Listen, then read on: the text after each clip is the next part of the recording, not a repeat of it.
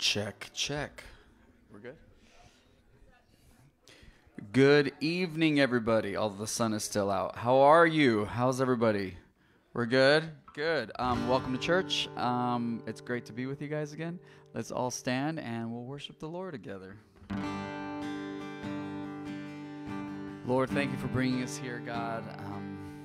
Thank you that we get to come to a place, Lord, where we're reminded of your goodness, of your love, and your grace, Jesus, a place where we can worship with our brothers and sisters, Lord, where we can just lift up your name, God, and be reminded that you are God, that you are powerful, God, and we sit and rest safely in your hands, God.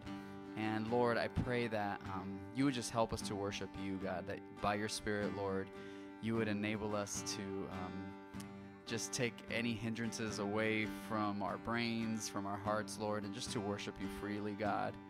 We want to exalt your name. You are more than worthy of our worship, Lord. So help us to focus on you, God. We were created for this very reason, to worship you through song and through our lives, God. So help us to express that now, God, as we sing to you. Thank you for this time. We love you. In Jesus' name we pray. Amen. Your love is devoted, like a ring of solid gold, like a vow that is tested, like a covenant to hold. Your love is endured through the winter rain and beyond the horizon. Mercy for today, faithful you have been, faithful you will be. Pledge yourself to me, and it's why I sing. Your praise will ever be on my lips, ever be on my lips. Your praise will ever be on my lips, ever be on my lips. Your praise will ever be on my lips, ever be on my lips. Your praise will ever be on my lips, ever be on my lips. Oh,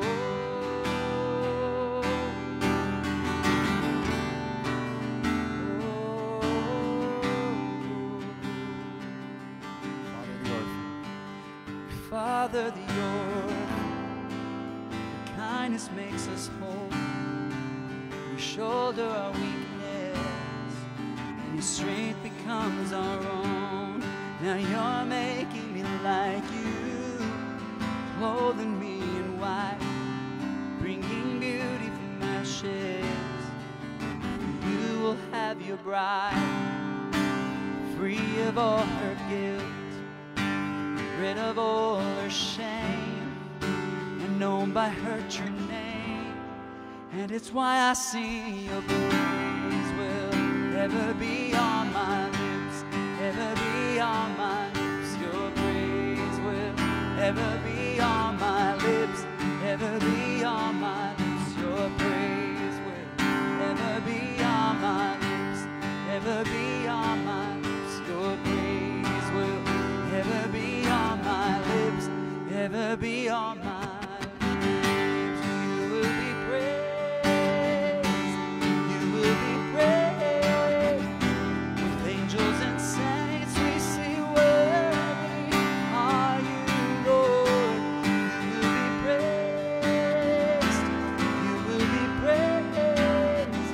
With angels and saints we sing, worthy are you, Lord. You will be praised, with angels and saints we sing, worthy are you, Lord. You will be praised, with angels and saints we sing, worthy are you, Lord. And it's why I sing. Your praise will ever be on my lips, ever be on my lips. Your praise will ever be on my lips, ever be on my lips. Your praise will ever be on my lips, ever be on my lips. Your praise will ever be on my lips, ever be on my lips.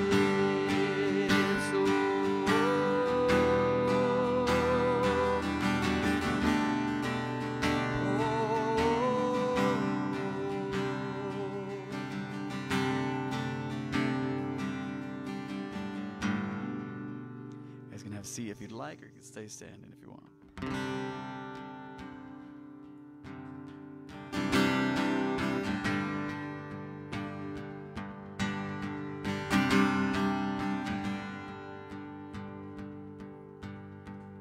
I searched the world,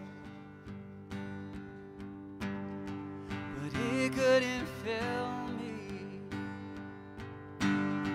A man's empty praise, the treasures of fame are never enough.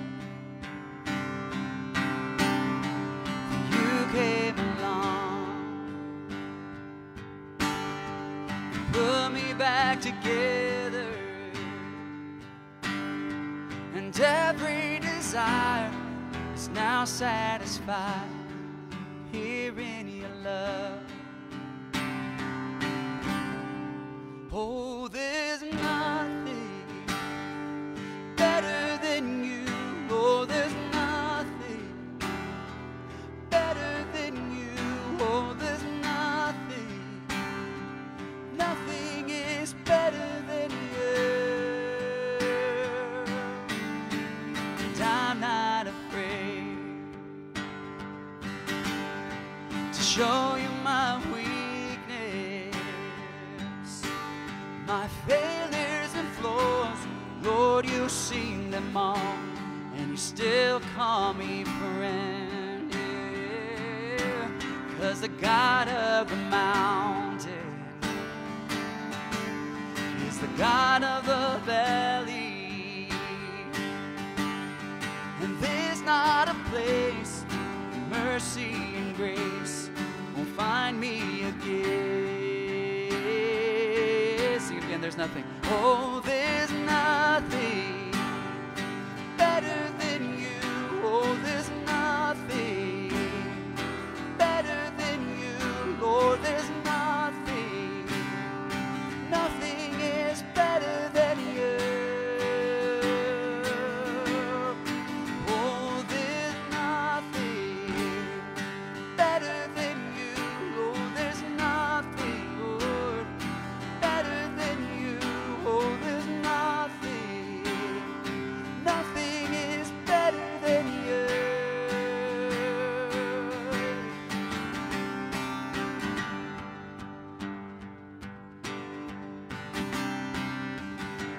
Turn mourning to dancing. You give beauty for ashes. You turn shame into glory. You're the only one who can. Sing that again. You turn mourning to dancing. You give beauty for ashes. You turn shame into glory. You're the only one who can. You turn graves. You turn graves into gardens. You turn bones into armies. You turn seas into highways. You're the only one who can. Oh, there's nothing better than you. There's nothing better than you. Lord, there's nothing, nothing is better than you. Sing that again. Oh, there's nothing better than you. Oh, there's nothing, Lord, better than you. Oh, there's nothing, nothing is better than you.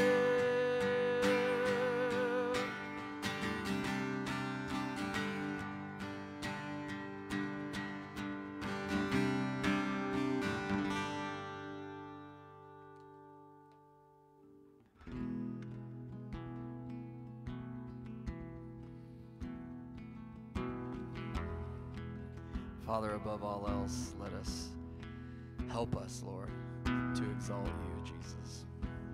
Above all else, God, help us to put you first, Lord. Help Help us to see all things through the lenses of your love, God, of your forgiveness, of your grace, of your word, Lord. Help us to exalt your name, God, with our lives, God. I will exalt you. I will exalt you. I will exalt you. You are my God. I will exalt you. It's an easy song. Sing again. I will exalt you. I will exalt you. You are my God. Sing that again. I will exalt. I will exalt you. I will exalt you. I will exalt you. You are my God. I will exalt you.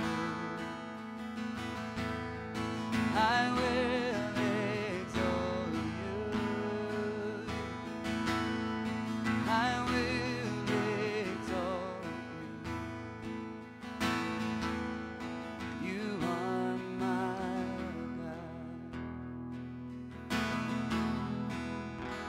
You're my hiding place, my safe refuge, my treasure, Lord, you are. You're my friend and King, the anointed one, most holy.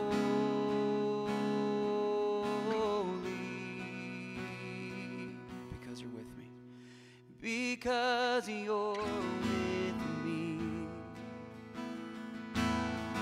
Because you're with me. Because you're with me. I will not fear. Will not fear. Because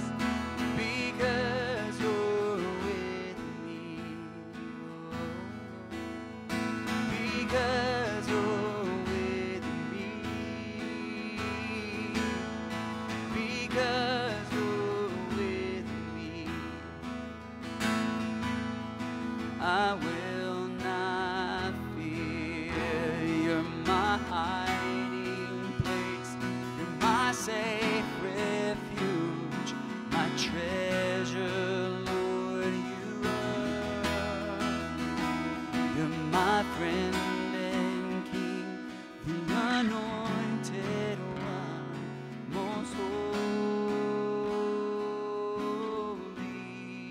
I will exalt you. I will exalt you. I will exalt you. You are my God. I will exalt you, Jesus. I will exalt you. I will exalt you, 'cause you are my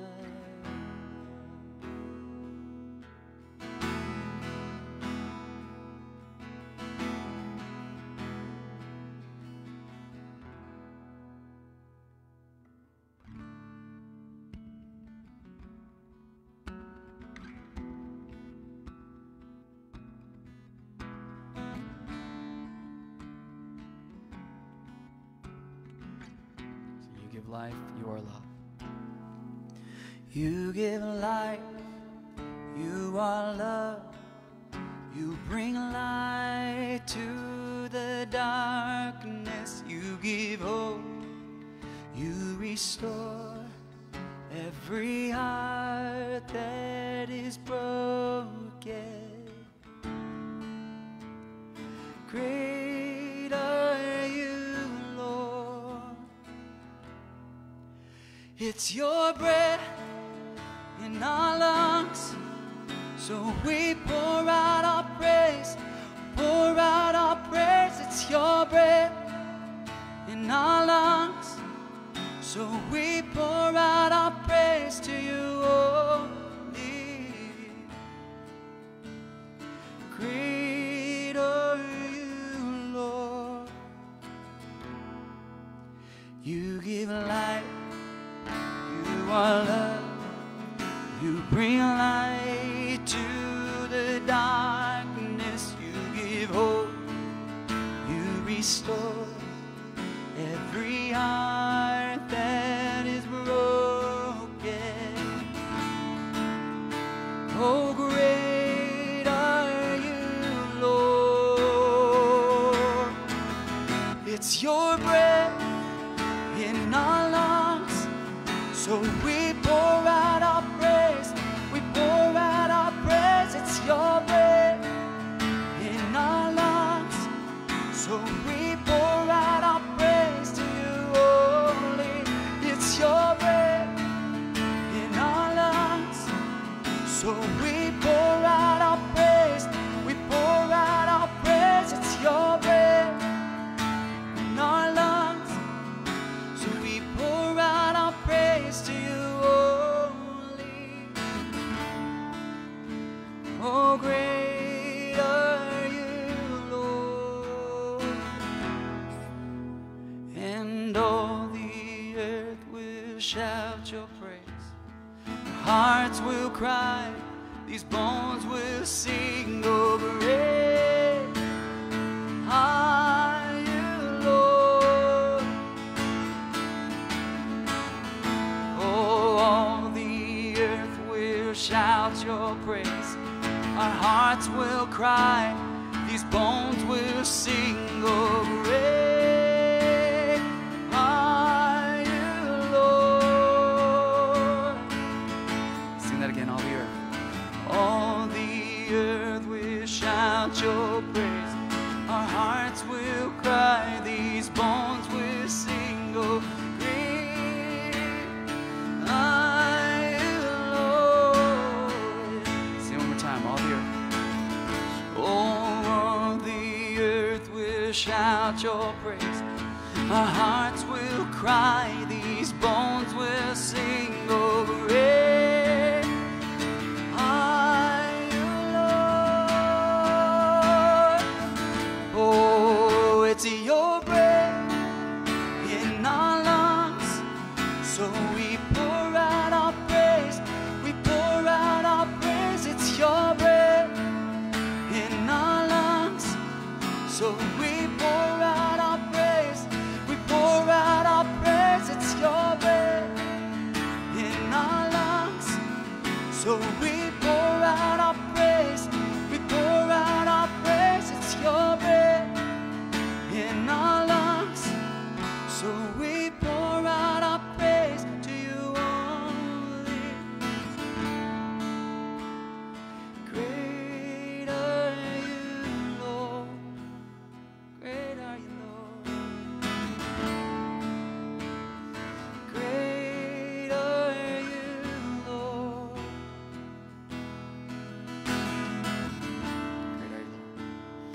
Great are you, Lord. Great are you, Lord.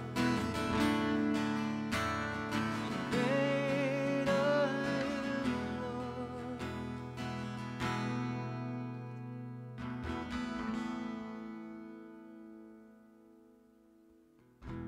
Let's do one more song here.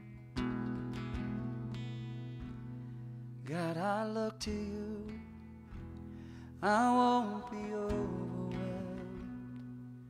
Give me vision to see things like you do. God, I look to you. You're where my help comes from. Give me wisdom. You know just what to do. I will love you, Lord, my strength. I will love you, Lord, my shield. And I will love you, Lord, my rock. Forever all my days I will love you, God.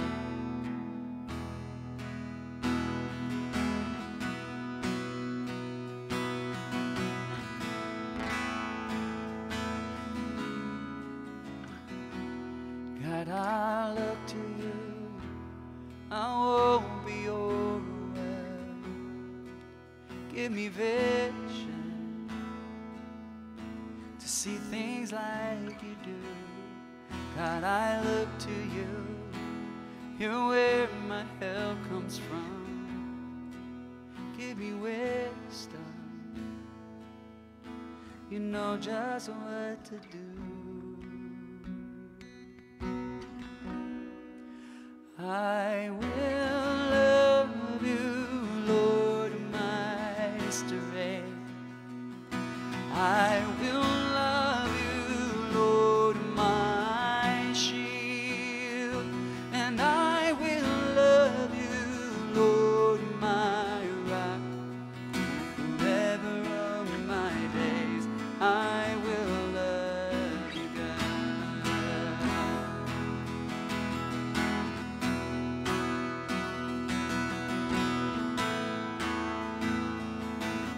Sing hallelujah. Hallelujah, our God reigns. Hallelujah, our God reigns. Oh, hallelujah, our God reigns. Forever all my days, hallelujah. Hallelujah. Hallelujah, our God reigns. Hallelujah, our God reigns. Oh, hallelujah, our God reigns. Forever all my days, hallelujah. Sing I will love you one more time. I will love you, Lord, my strength. I will love you, Lord, my shield. I will love you, Lord, my rock. Forever all my days I will love you, God.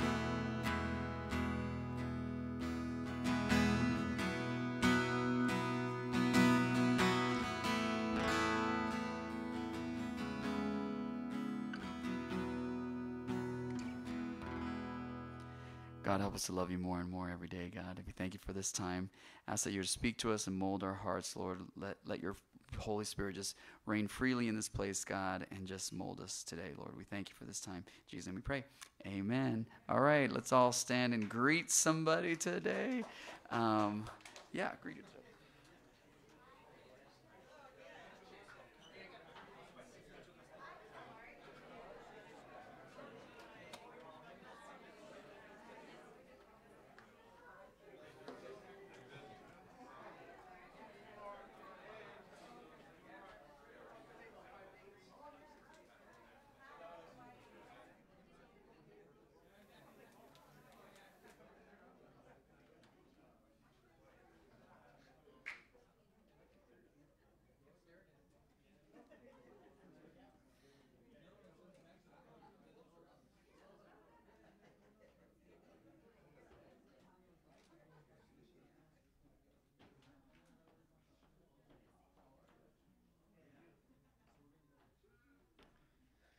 All right, well, good to see everyone.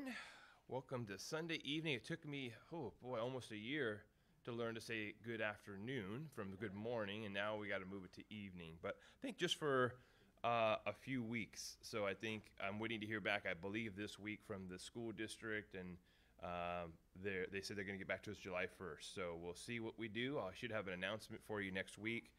And kind of with that, too, just want to stir that within you guys to be in prayer about ministry or service opportunities. I have a feeling that once we go back to Sunday morning, there's going to be more opportunities to get involved and serve, from ushering to helping with audio, video, to the, not now, Scott, to the, Scott's always piping, I need help. And the lyrics, we had Don helping out today, all kinds of stuff. So any inkling you have, any desire to serve in any capacity, let us know. And actually, too, once we get settled, we'll be hitting outreach more with our address and inviting people to church and reaching to the community. So be in prayer and preparation for those things as well. And children's ministry, as you can see, that's been growing a lot over the last month or two. We've been having a lot more youth and little ones. So just be in prayer about any way the Lord might want to use you. So next week already is our July 3rd picnic/outreach. So there's a sign-up list on the back for things to bring. We're going to be providing hamburgers and hot dogs. You guys bring all the side dishes. So the first half of it's going to be outreach. We're going to be just going through the park and inviting people to eat with us and participate, do crafts with us. And then the second half will be more fun, volleyball, games, and things like that for us at church, just to hang out and have a good time. And then July 4th, I know we're still at 6. It's a rough time, July 4th. People want to do their illegal fireworks. None of you, I'm sure, right? You guys are all legal. But if I know you guys want to, get out and do family activities. So we're at a shorter service next week, just 6 to 7. We're going to do a little bit of worship, devotion, and a prayer time. And so for those of you that are able, please join us. Again, just a time for us to gather and pray. And again, should have announcements. I'll be posting at least an update on what's going on with meeting time. If you're married and missed our marriage ministry, we had a really great time on Sunday. Friday. Al and Susie Harv were here. They were very open, very transparent about marriage and their testimony and what the Lord has done and scriptures and biblical principles he used in changing their marriage. It was very, very, very good, just very encouraging because of their honesty and transparency. So we actually recorded it, and we want everybody to see their transparency. So we have it recorded on our YouTube channel. So we have it up there. The sound quality is not great, but you can still make it out. They both share. And again, it's testimony, exhortation, scripture about marriage. I think you'll find it very encouraging and helpful. And then our usual meeting times for prayer. If you need prayer requests, please put them in the box. If you want to join us, I could give you the Zoom credentials to participate with us. A men's study is on Tuesdays in English and Spanish on Thursdays. The English ladies study just wrapped up, so we're in hiatus, so they're going to be praying about what to cover next. And Spanish, are you guys still meeting? Okay, so Thursday nights, if you want to join the Spanish women's ministry on Thursday, as well as the Spanish men's, both on Thursday night. And lastly, our hike, Josh, for the youth.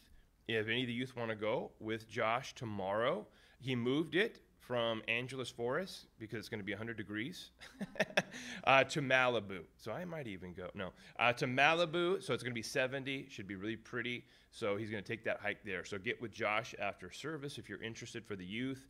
And if you want to accompany your youth, are you cool with, the parents going along and then making it a family hike day? So connect with Josh. So we have an update from Pastor Raphael, but before he comes up, why don't we go ahead and dismiss the youth and the little ones. So I think we actually have one, Lynn, for the little ones. Noah's out there. Thank you.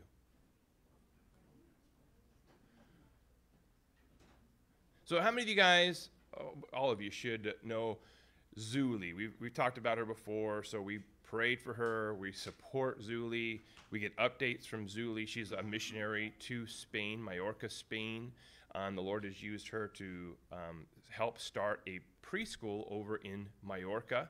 And so she was able to get that through the midst of COVID and everything up and running and going. And so the pastor of the church who oversees that is Pastor Rafael. So he came from Mallorca, Spain, and he's going to kind of share what's going on in Spain and with Zuli and with the church over there and how we could pray and how the Lord might use us to help support in any way the Lord leads. So Pastor Rafael, you want to come forward?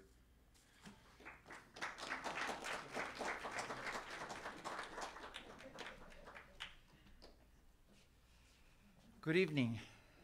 It is the great privilege of our lives to know God, and it is the great privilege of our life to be able to serve Him.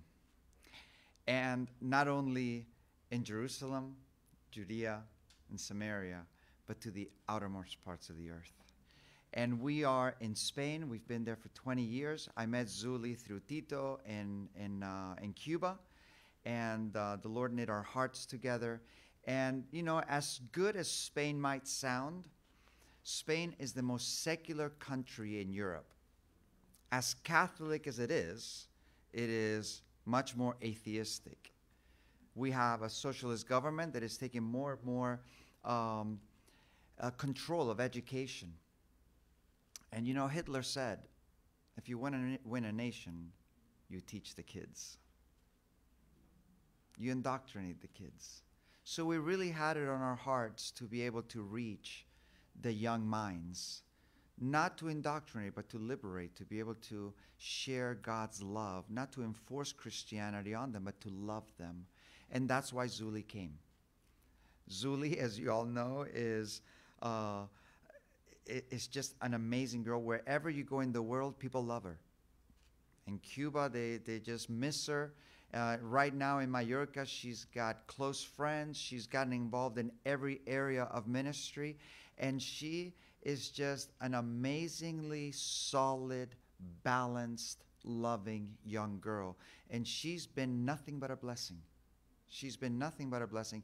And like the pastor said, she, in the midst of COVID, managed to establish a church, a school, the preschool. And it was amazing because, you know, there was different forces of saying more people, more kids. And she's like, no, we're not going to take any more kids. And, you know, she's so wise because it helped her. It helped the school to get a foundation. And you know what? We've heard kids crying because they didn't want to stay home and wanted to go to school. They love the staff. They love the way the school runs. And it's just been amazing. I'm so grateful that you are here partnering. And you know, when we were doing worship, it was amazing because Jose, how do you pronounce it? Jose, he played that Everbee. And it, you know, we were locked down, and Zuli was locked down for 3 months in an apartment. And at one point, Jose sent us 2 sets for Sunday mornings, so we were doing everything online. And you know, I just thought, it's amazing that this church blessed us while we were quarantined there. It's amazing. And today, it was weird because I didn't even see him. I just heard him sing the first line, and I just turned around. I know that. And you know, it's amazing how the Lord ministers to us because not only was that song a blessing then, but it's one of my favorite songs from when I first became a Christian. And I am so grateful because I know, I talked to Zuli. Zuli's like family. And she loves the meetings with you guys, the Zoom meetings. And you know, you guys are a great support, and she esteems you highly. She loves it. And I want to say this. At the age of 19, I went into the U.S. Army. And one thing you learned, no one's in the front line alone. There's a support team. People that love, people that care, and people that you know you can call upon, and they will send what is needed. And I'm not talking about money. I'm talking about, you know, just emotionally support, friends, true friends. And you know, it's a privilege. We are on a great mission to rescue, to love on kids, and those kids are being loved. She sent me a list, email. I'm going to share the prayer requests that I think are on my heart, but she sent me, Zuli, ways that you guys could get involved with giving towards the school. Ideas that she has was maybe if somebody would like to sponsor children's water supply, 30 euros per month. Sponsor a month worth of cleaning products, 50 euros per month. Sponsor the catering, 800 euros per month. Sponsor a child's school month is 350 per month. Sponsor a jungle gym for the 1-year-olds. She didn't put anything next to that. Playhouse for toddlers, 500 euros. Sponsor a summer sale shade playground, a one-time 300 euros, and on. You know, you guys could contact Zuli, but most of all, I want to ask for the prayer support, because at the end of the day, you can have all these things and actually not do a spiritual work. And we have mountains at the moment, which are we started the preschool, but we would love to go to first grade and second grade, and the hurdles to do that are immense. And I would like to ask you to commit to prayer. Alan Redpath said, God's past faithfulness demands our present trust. And all the mountains we had to get where we're at are all valleys now. And I would like for you to partner with us in prayer for these mountains to go down. And I want to read a verse, because I think this is what you guys are doing. Beloved, you do faithfully whatever you do for the brethren and for strangers, who have borne witness of your love before the church. If you send them forward on their way in a manner worthy of God, you will do well, because they went forth for his name's sake, taking nothing from the Gentiles. And that's what you're doing. In your support to Zuli, you are doing well in the sight of God. May God bless you guys.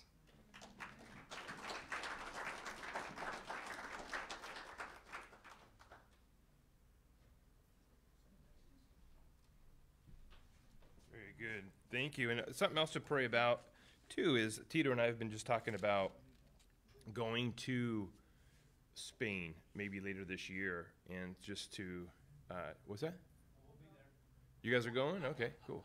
And so pray about, they already prayed about it. So the fastest prayer I ever heard. So, yeah, pray about it. If you guys want to join us, be a part of that anyway, and we'll get more information as we talk to Pastor Rafael and Zuli in Spain about how we could help, and if this year, or if what we do this year and maybe what we do in the following years, and just building teams and support. So pray about how the Lord might want to use you in that process. So many opportunities to get involved. So never any pressure other than we're just the Lord's servants. So it's up to us to find out what does the Lord want us to do and be faithful to do those things. And so what is it that the Lord's calling you to do? So we just throw out the opportunities, and it's up to you to pray and see what the Lord's telling you to do about them. So with that, let's go ahead and turn to Acts chapter 2. What a great place to be for an example of following the leading of the Holy Spirit and what the Lord has us to do. As you guys do that, let's pray one more time as we prepare for the word. So, Father, we thank you again for this time to gather. We love being in your presence, just that ability to worship and exalt you together, to gather together, to encourage, to be encouraged, to be used to minister to other people. Again, as the body gathers and gets together, you meet your people, Lord. So we thank you for being here. And Lord, I do pray that you would instruct us in your word right now. I pray you'd put your words in my mouth, that, Lord, you would, by your Spirit, let them make sense, that you would give us each understanding and teachable hearts, that you would be glorified and we would be ministered to, Lord. So do your work right now, we pray. We're in need of you. In Jesus' name, amen. Okay, so we're picking up in verse 38 in chapter 2, repentance and baptism. We'll talk about that next week. Just kidding. I've told you guys that for the last 3 weeks. I'm like, I have to share today, otherwise we're going to have a church split. So, and the church will split from me. So we're going to look at verse 38, but in order to understand verse 38, we have to recap what we talked about last week. Last week was Peter's message. So that's, without understanding his message, you won't really understand what he means by repent and be baptized. And so we saw that Peter gave this message. What prompted it was that it was the day of Pentecost, and so there were pilgrims, crowds, thousands and thousands gathered in the city of Jerusalem from all over the world there to celebrate the feast of Pentecost. And so as this was happening, the disciples, 120 of them, were waiting, as Jesus instructed, in Jerusalem for the promise of the Holy Spirit to come. And they were waiting, and as they waited, the Holy Spirit descended on the day of Pentecost. And we're not quite sure where they were, in an upper room, or they may have been on the Temple Mount. Regardless, they ended up most likely on the Temple Mount. And that's where all these crowds heard them speaking their native tongue, the wonderful works of God. And so you kind of picture yourself, if you were a pilgrim traveling from some of the places here, Parthians and Medes and Elamites, from Pergia and Pamphylia and Egypt. If you were from Pamphylia, and then all of a sudden you heard this noise and these people saying things, but then you discerned your own tongue, your home native language, and somebody worshiping God in the Pamphylian language, it would draw you. And you were probably there with some of your friends that you traveled with, like, hey, I hear some of our countrymen praising God. Let's go see what's going on. And then some Egyptians and some Parthians. And so by the time it was done, there were over 3,000 people gathered from these 120 that were speaking various languages, and they were praising God. And so them praising God drew these pilgrims from all over, and some of them mockingly said, oh, they're drunk, and others sincerely inquired, what could this mean? And so Peter stood with authority, and he told them what this means, what they were hearing, and how it came to be. And so in the message, he quotes 3 scriptures. The first one was Joel chapter 2. And he says, what's happening, what you're seeing is the fulfillment of Joel chapter 2. And Joel chapter 2 started the last days. The last days we talked about last week was really started with the first coming of Jesus and will end with the second coming of Jesus. And so whenever you hear somebody say, like, the last days, my grandma told me it was, yeah, your grandma was right. We've been in the last days for 2,000 years. The last days, meaning that era, which is the Messianic era, the kingdom that Christ came to establish. It started with the first coming. So then he goes on after he quotes Joel 2, and a lot is covered in that Joel 2 passage. There will be the pouring out of the Holy Spirit on all flesh. And we looked how it didn't discern between man and woman. Social class was not a distinction, bondservants and maidservants. And it also age wasn't a restriction, old men and young men alike.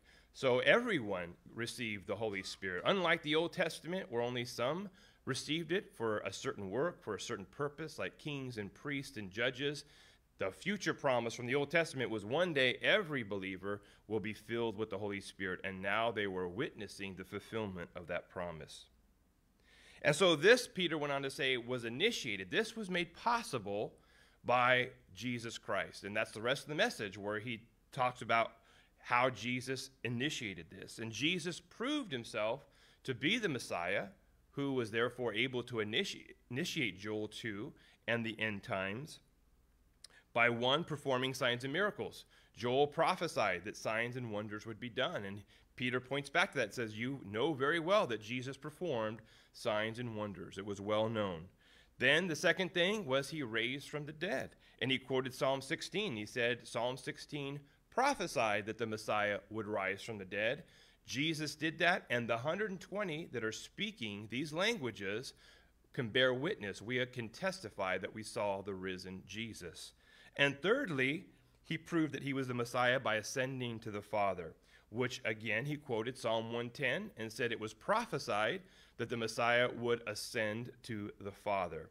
And he says this was proved by sending the promise of the Holy Spirit, which you now are witnesses of. You saw us receive the promise of Joel 2, speak in tongues and prophesy in the Spirit, And so you now are testifying to the fact that Jesus ascended to the Father. So he brought it full circle, that Jesus initiated it, the fulfillment of Joel 2, the coming of the Spirit.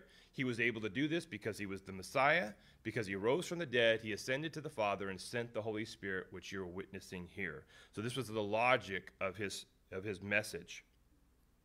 The crowds then recognized that they had missed the Messiah, that Jesus came. They did not recognize him, and it would appear from Peter's message that they bore some responsibility for his rejection.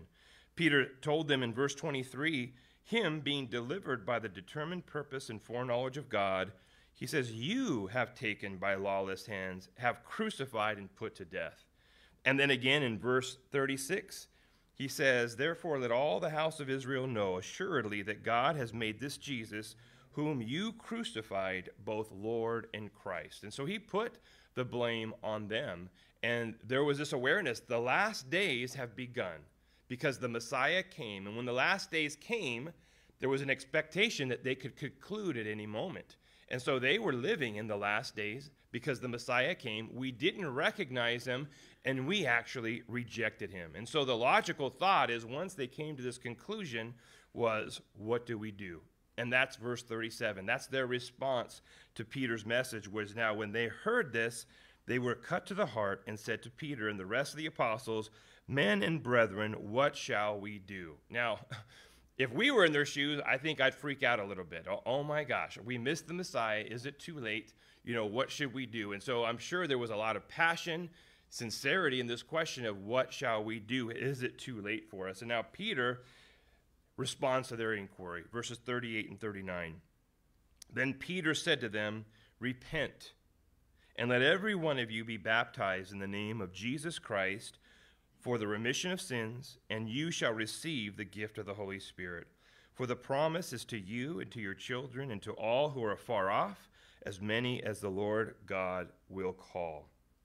Now, aren't you glad he didn't say, sorry, it's too late, right? You missed him, you rejected him, and now it's too late. And so you guys are hopeless. Aren't you glad God is gracious and patient and loving? I can't tell you how many times I was convicted before I received Jesus Christ, how many church services I sat through, how many battles I fought and resisted the Lord calling me and stirring me and making me aware that I needed Jesus. And I'm so thankful that he never said, sorry, it's too late. He kept humbling himself, really, by pursuing me, even though I was hard and rejecting. And so God continues to do that. I also can't tell you how many times since I've received Jesus, I'm glad he's not said those words to me. How many times I've failed, I've made mistakes, I've messed up, and the word is always the same. The same response is repent. And essentially, we're going to explain what that means, is turn back to the Lord. And so those words are always available for us. So thank God for his patience and grace. But he tells them to repent and to be baptized in the name of Jesus, and two things are going to happen. You're going to receive forgiveness, the remission of sins, and you're going to receive what you're witnessing. You're going to receive the promise of the Holy Spirit. Joel chapter 2 will be a reality in your life. So what a wonderful promise. What a wonderful declaration. But isn't that an interesting way for Peter to respond? Is repent and be baptized, especially after we kind of look at the rest of the New Testament. Wouldn't it seem like a better response would be believe in the Lord Jesus Christ and you will be saved?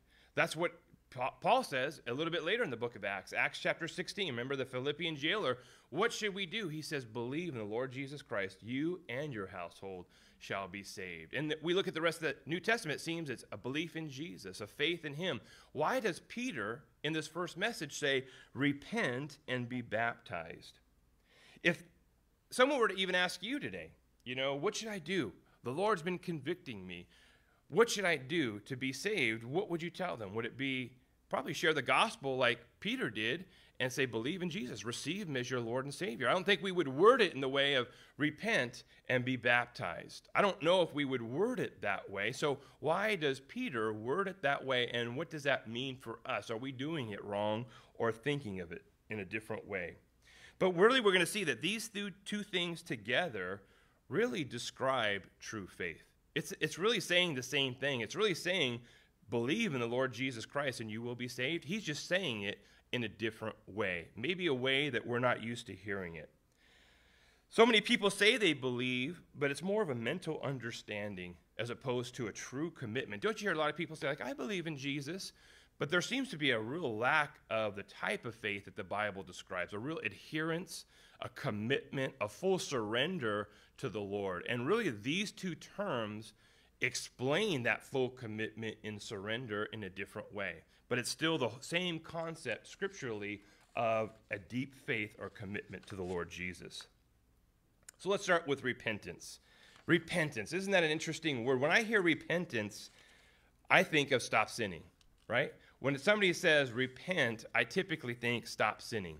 And that never sat right with me, because repent and believe in the Lord Jesus Christ. And what hit my head is stop sinning and believe in Jesus. To me, that's backwards. I can't stop sinning until I believe in Jesus, right? I tried for years. I was hooked on drugs and alcohol, and I tried stopping those things, and I could not until I received Jesus. It also makes it sound very works-oriented, doesn't it? It's like clean your life up first and believe in Jesus. That order seems backwards to me. And as I looked into that, I'm like, repentance, I think, means a little bit different. The emphasis of repentance, I think, is a little bit different than we might be used to hearing when we hear repent or turn from sin. So the Greek word is metanoeo. I probably terribly ruined that word, but metanoeo. And it really means to change your mind or change your will. So the question is, what are they being asked to change their mind about? Again, often the emphasis is what you need to stop doing when you hear the word repent. But I think the scripture, even though that's included, definitely we're talking about changing behavior. But usually the emphasis, it seems like in scripture, when the term repentance is used, is really what you're turning to, not what you're turning from. And that's a big difference. That might sound like semantics, but it has huge implications, and I think a whole attitude of our perspective of who God is and our relationship to our behavior and our sins. I'll give you an illustration. Let's just say I'm staring out the window, and Scott over here, this is Scott. Say hi, Scott. So Scott's back there, and Scott wants me to look at him. He wants to show me something. And so Scott can do that. The most efficient way is if Scott said, hey, Jason, can you look at me? And then as I turned, I'd look at Scott. And by nature, I'm not looking out the window anymore, right? Because I turned and looked at Scott, I'm not looking out the window anymore. Now, let's just say Scott worded it different. Let's just say Scott focused on what he wanted me to stop doing. And let's just say Scott said, hey, Jason, stop looking out the window. Okay, I could end up all kinds of places. I could end up there. I could end up over there. I could end up back here. And so it's less specific if I'm just focused on what I'm not to do. But if I focus on what I'm supposed to do, by very nature, I won't do what I'm not supposed to do. And that's the focus, really, of Scripture when it's related to our behavior. And when the word repentance is used, is really the emphasis is on what I'm supposed to do, and what I'm not to do will come as a result of that. So let's go back here. What is this audience in Acts chapter 2 being told to repent to? The context of the message is clear. I already shared it with you. Jesus, he ended with this. His message wrapped up, his very last words was, all these things prove that Jesus is the Lord and Savior. That's what he left them with. And we see what he put on them was that they rejected that. They did not recognize that at first, and they rejected that, and they seemed to bear some responsibility for that rejection and crucifixion as he put that responsibility on them. So he's telling them, you need to change your mind about who Jesus is. He's the Messiah. He's the Lord. He's the Savior. You did not recognize him. You rejected him. You need to change your mind about that. You need to see him for who he is, and you need to believe in him and embrace him. When we look at those two words and what they mean, they're being asked to do a lot more than an intellectual acknowledgement of Jesus. So saying like, oh yeah, I believe in Jesus. A lot of people say that. A lot of people believe there is a Jesus, that Jesus did exist, that there is a God, But again, there seems to be this lack of intense commitment or relationship with him, which typically leads to a change in our behavior and in our lifestyle. But again, these two things, it's a full trusting, again, that he's Lord. These aren't light words. Jesus is Lord. What does that mean? He's master. He's king. He's ruler. When someone is your master, what do? You follow them. They're your leader. Though that's not a light word to use, he is their Lord. And he's your Savior. Your only hope of salvation. Your only access into heaven. The only thing that's going to get you out of hell and punishment is Jesus.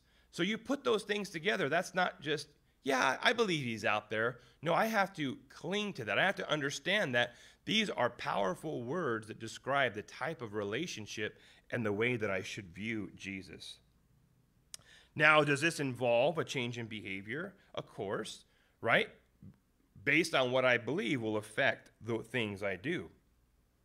And so as I repent and turn to Christ, I'll repent from doing the things that are opposite of Jesus. John the Baptist said in Matthew 3:8, he says, bear fruit in keeping with repentance. That's interesting, isn't it? Is whatever repentance is, there's action that goes along with it. Repentance isn't necessarily physical action, but it results in action. He says, if you change your mind about God, then bear fruit in keeping with that change of attitude. If you embrace God, trust God, and turn to Jesus, then bear fruit in keeping with that decision. What you believe, again, affects your behavior. There's a saying, a fancy saying, orthodoxy leads to orthopraxy.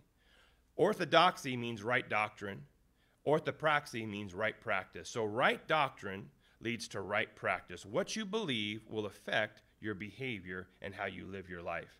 That's always a sign, and that's the message in Scripture. We could say all we want about God and what we think of God, but how you live your life will show really what you believe and trust and place your faith in. And so the rubber meets the road in our practice. Here's a thought for us. Here's the message. One day I'm living for myself. I'm the Lord of my life, and my behavior corresponds to my belief. It corresponds to where my mind is and where I'm facing. I do what seems right to me. I do what feels good, what works, what's expedient. I could lie. I could get drunk.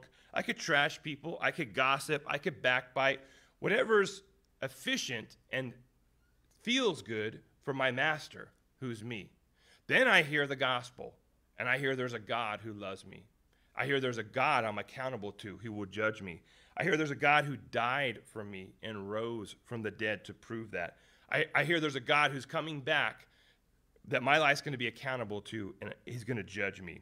And I turn to him as my Lord and my Savior. I recognize that he's my path to forgiveness, to restoration of relationship with the God of the universe, and I turn to that. Then my behavior should change as a result of that. Where I'm facing, where I'm trusting, where my faith is will then dictate the behavior and how I live my life.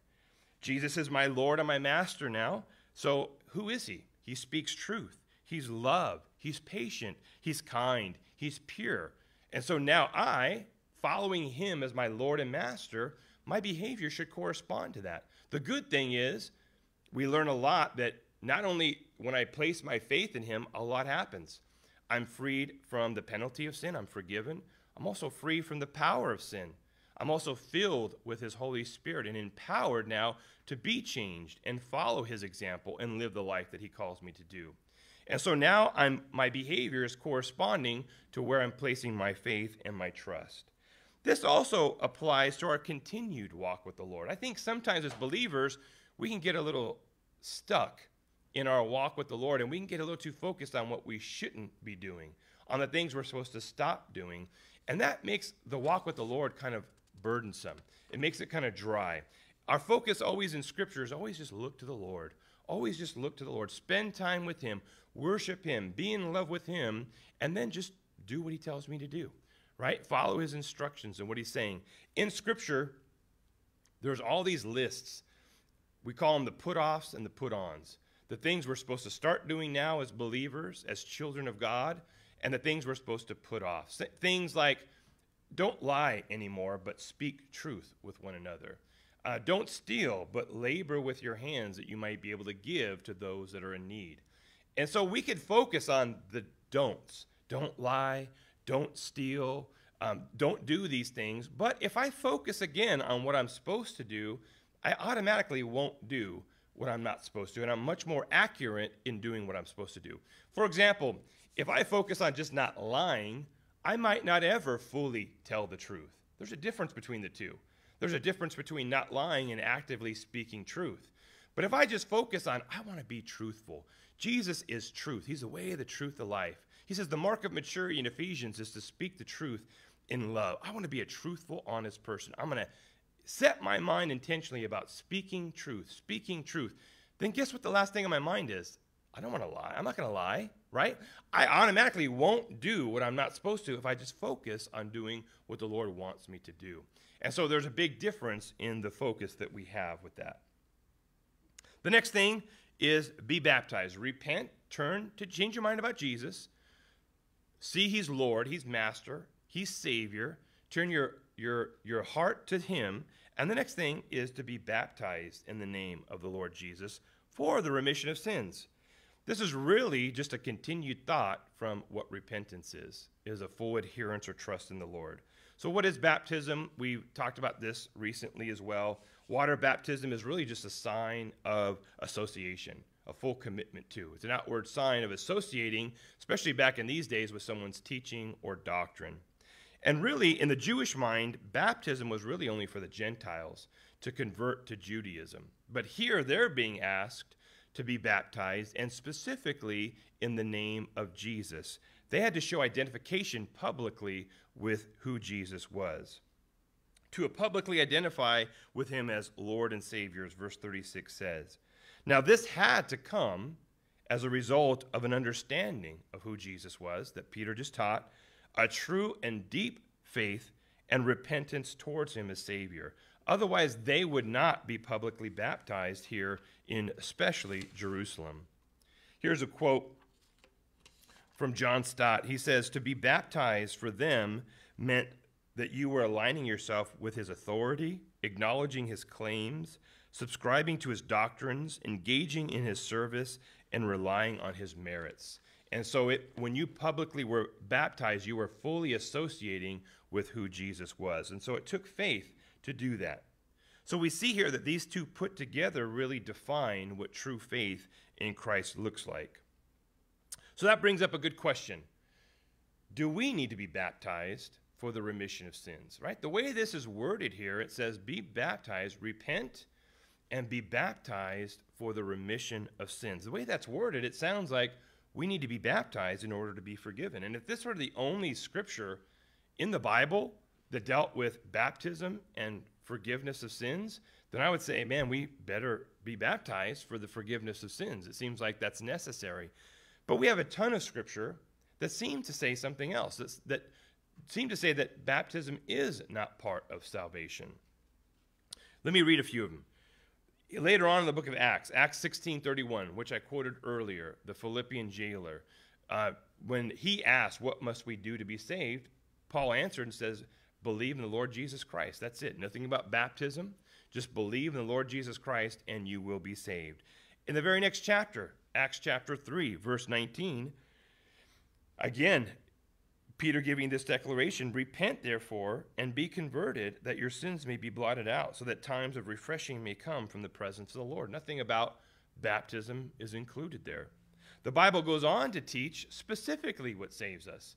Romans 1:16 says that the gospel is the power of God to salvation. And the gospel is clearly laid out through Scripture.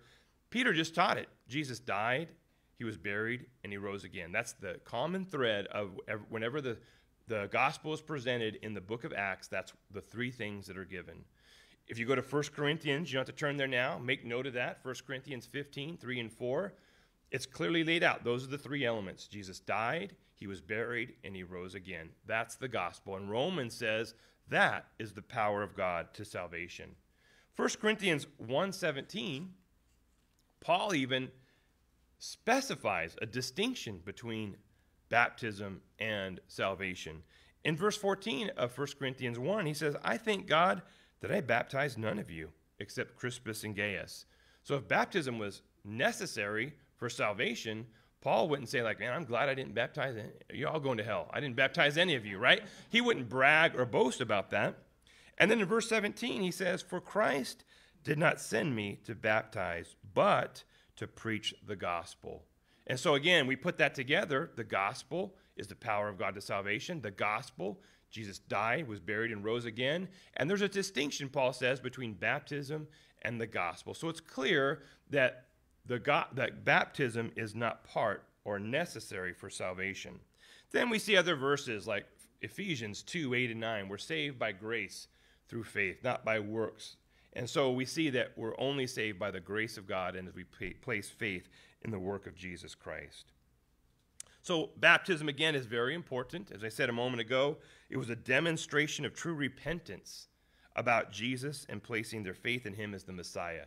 So as they repented and changed their mind from rejecting, not recognizing and rejecting the Lord, to now receiving and embracing him, now they would publicly declare that through baptism. We talked about that as well when we looked at the Great Commission in the end of Matthew chapter 28, is what was going and making disciples, but to baptize in the name of the Father, the Son, and the Holy Spirit, and to teach them to obey all that I commanded. So we talked about baptism was so closely related to salvation because it was the first act they would do after placing faith in Christ. Because being publicly associated with Jesus required faith because it came at great cost. Once you made a public stand for Jesus, many times you were ostracized from your community. You would lose your job, your source of income. You would face physical persecution. So you could believe all you want, but eventually, if you truly believed in Jesus, that had to come out. And that was typically immediately demonstrated through public baptism, to where you would identify publicly in your community that you would receive Jesus as your Savior. And so that's how those are tied together. So again, baptism, an outward sign of the sincere faith, and that was demonstrated through baptism, and that's the place of it through the rest of the New Testament. Again, important but not necessary. And for us as well, if you haven't been baptized, it's something for you to do. It's commanded in Scripture, and so it's a public declaration. It doesn't carry the same consequences and significance back as it did back here socially, but it does for the Lord. He asked us to do it, and so we should. I have known many people through the years who put it off because they just said, like, well, no, I want to wait till it's right for me. I'm like, well, don't forget that. Do it. Right? Jesus said, do it. Whatever he tells you to do, just do it. If you understand it or not, wait for the understanding to come, but just follow the Lord in obedience to him, whatever he asks you to do. And so one of those is baptism. And so if you haven't been baptized, we're actually going to have one at the end of summer here in a month or so. So we'll give you updates on when that is. And so if you want to be baptized, we'll give you that opportunity to do so. But interesting here too, then what about the language here? How do you read this then? It says, repent and be baptized for the remission of sins. Doesn't that sound like you need to be baptized for the remission of your sins? But the wording actually supports this here. That word for, be baptized for the remission of sins. The word in the Greek is the same as it is in English. Let me give you two examples. I'm going to go to the store for some aspirin. I'm going to the store, what? To obtain aspirin, right? And so that's how it's used. Now let me use it in another sentence. I'm going to take aspirin for a headache. Now, am I going to take aspirin to obtain a headache? Am I trying to get a headache? Man, I haven't had a headache in a while. I'm going to take some aspirin so I can get a headache. I'm not taking aspirin for a headache. I'm taking it because I have a headache. The word for is used that way, either to obtain or as a result of. And that's the same way in the Greek here. So you could read this sentence one of two ways. Be baptized to obtain remission of sins, or be baptized because you've obtained remission of sins. And so that's based on the rest of Scripture and even the content of Peter's message. It's clear it's the latter. Be baptized, so repent, turn to Jesus, and then be baptized because you have remission of sins, is how that sentence really reads, and we can read it in the Greek. So again, if there's true faith and trust in Jesus as Lord and Savior, then we're forgiven and we receive the gift of the Holy Spirit. We've talked about that many times. When we receive Jesus as Lord and Savior, truly believe in him, the Bible says we're sealed with the Holy Spirit until the day of redemption. What a wonderful promise. again, we can't overemphasize that. We take that for granted so much of the time. But the era we live in, the previous people in the covenant relationship with God longed for this experience that we have. They longed that they would be able to have the Holy Spirit come upon them. Again, only some people for certain tasks got that blessing in the Old Testament.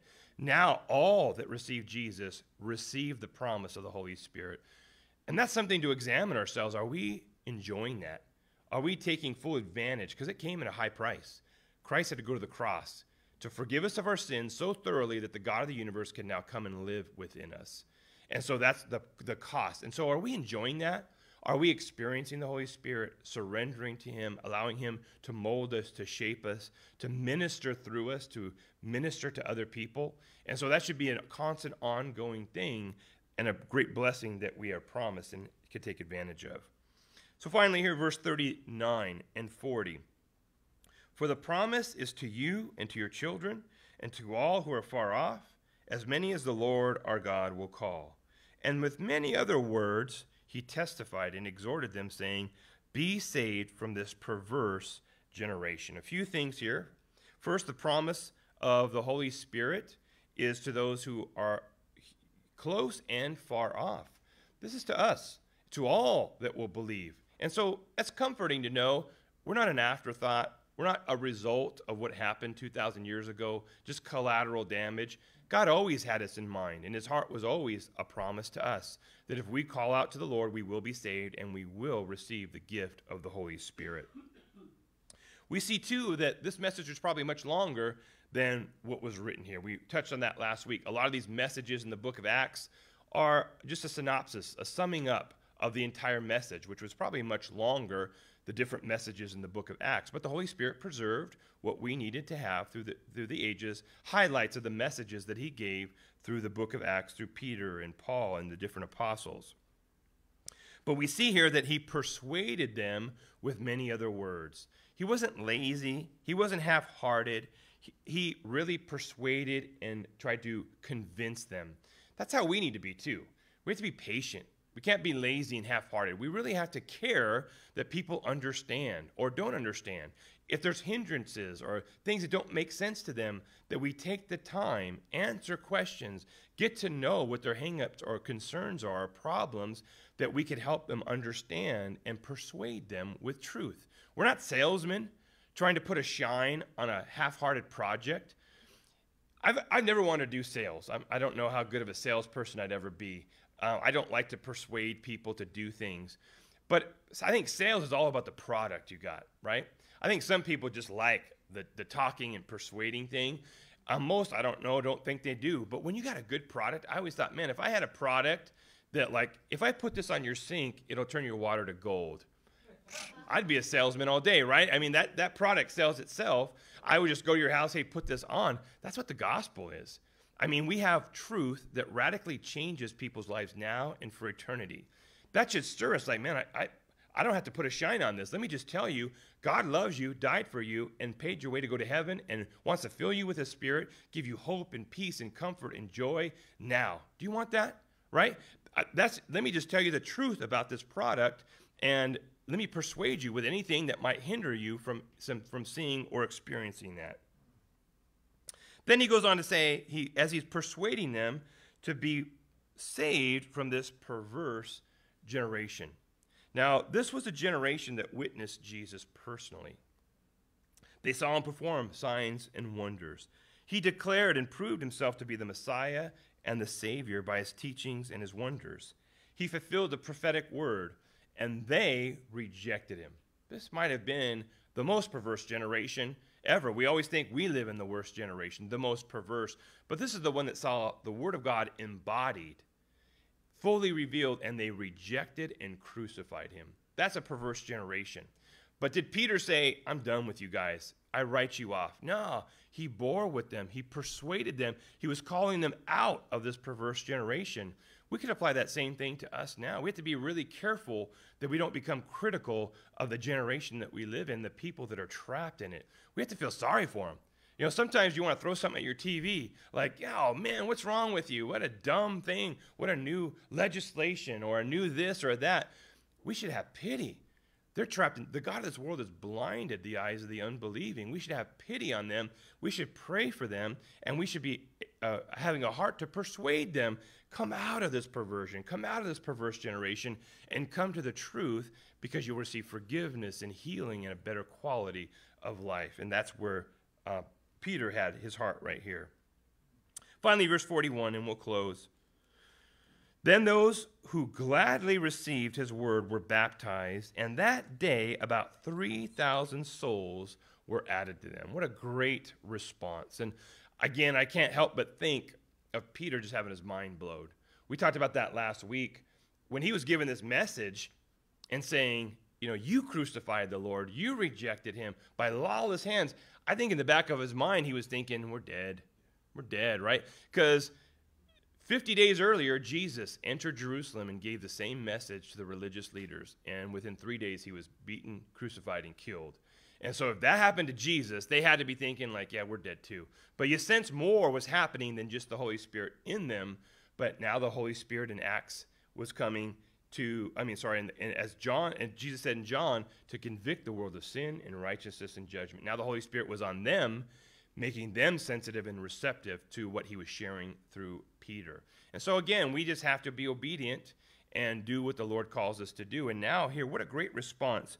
3,000 people were added to the kingdom of God. And we're baptized right there. And a lot of people kind of like, how could that happen? Right there on the Temple Mount. But I was reading another commentator, and he was just saying that there were all kinds of cisterns in that area for this purpose, for water retention, for the purpose of water immersion through different practices in Judaism. And so they have discovered over 150 immersion pools in the city of Jerusalem. And many of them have 8,000 to 12,000 cubic meters of water that they could hold. And so there was mass accumulations of water for the purpose of public water immersion. So they could have easily done that in a matter of hours, that amount of people, that 3,000. So what a great testimony that was, and what a change in boldness that now Peter had from rejecting and running from the Lord, denying him, from hiding and living in timidity for the last 50 days, to now standing up and demanding they all listen, sharing the gospel, probably expecting to be killed, and now 3,000 people respond. And that's the same opportunity we each have as we follow the Lord, are faithful to him, and wait for the opportunities. As we said earlier, man, there's just those times. We're going to see the in-between times, but do we walk around saying, God, what crazy thing do you want to do today? Holy Spirit, who do you want to share with? Who do you want to talk to? Maybe it's a brother or sister you want to pray, encourage, or exhort. Or maybe it's a person you never expect. It's their day for salvation. The Lord wants to use you to start a conversation, and he's going to put words in your mouth that'll blow your mind. And you might think, I'm dead. Maybe socially, I'm dead. This guy's going to burn me. He's going to humiliate me. He's going to ask me a question I have no idea how to answer. But you may be amazed when he says, man, what should I do to be saved? You know, and then you have the opportunity to lead him to the Lord. And so we all have that. So we want to be praying about how God wants to use. So let's pray. Father, we thank you again for your goodness, Lord. We thank you for your love. And Lord, we thank you for the great promise that you've given to us. The first thing, Lord, as we just see this, what is our attitude towards you? What is our belief? Our trust? Do we see you as Lord, Master, King of our lives? Do we see you as our only hope of deliverance from sin and self and hell? Do we see you as our salvation to heaven and to a relationship with the loving God of the universe? Lord, I pray that everyone in here, if they don't know you as that even right now, they would call out to you. They would repent and turn to you as their Lord, their Master, and their Savior. And for the rest of us, Lord, that we would examine what we believe about you. Are you really those things? Or were you? Were you that at one time in our life, but now you're not so much our Master and Commander of every decision, our Savior and Deliverer? So, Lord, that we would be challenged to maybe fresh and new turn back to you and completely put you as the ruler of our lives and the deliverer of our souls, Lord. And so, Lord, I do just pray that you would let these things sink in our hearts, Lord, And also, if we have received that, then we have the promise of the Holy Spirit. Lord, I pray that each person in here would be experiencing that walk with you, that ministry with you. And I pray, Lord, anyone in here that's maybe heartbroken, confused, or hurt, that, Lord, they would experience the comfort of the Holy Spirit. Those that are confused and need direction and wisdom, that they would experience the leading, the guiding, the wisdom of the Holy Spirit, Lord. Those that are crushed and downcast would receive the lifting up of your Holy Spirit, Lord. Lord, whatever it is that we need, the God of the universe is living within us, that we would turn and surrender and ask you to be what's lacking, what is needed. Maybe even show us what we don't even see as lacking and needed, Lord. We just pray that you would feel free to move and minister, even as we respond to this message and these truths through a worship, that, Lord, you would speak and minister to us now. In Jesus' name, amen. Let's go ahead and stand and meditate on these things as we sing this last song. A lot of times I think we're checked out during the last song, thinking about what we're going to do, but really let the Lord speak to you about whatever it is he just revealed to you. Meditate on those verses and those words and see what it is the Lord might want to do specifically for you.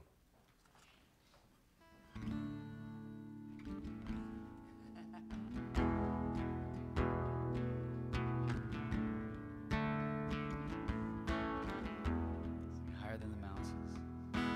Higher than the mountains that I face,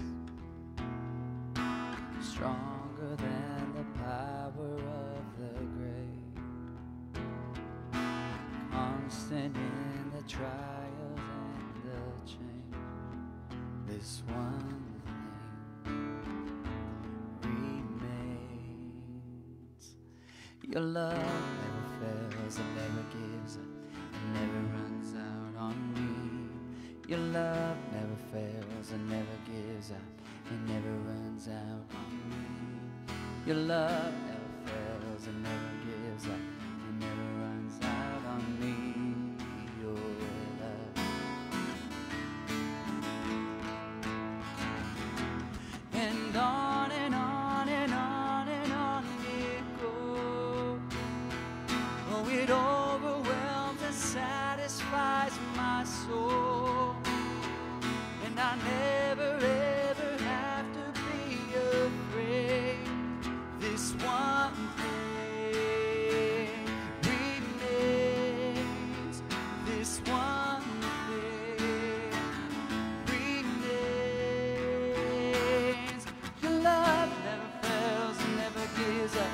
It never runs out on me. Your love never fails and never gives up. It never runs out on me. Your love never fails and never gives up. It never runs out on me. Your love. In death, in life, I'm confident and covered by the power of your great love. My debt is paid. There's nothing that can separate my heart from your great love. Your love never fails and never gives up and never runs out on me. Your love never fails and never gives up and never runs out on me. Your love never fails and never gives up and never runs out on me. Your love. In death, in life, I'm confident, I'm covered by the power of your great love. My debt is paid. There's nothing that can separate my heart from your great love. Your love never fails, never gives up, never runs out on me. Your love never fails and never gives up, never runs out on me. Your love never fails and never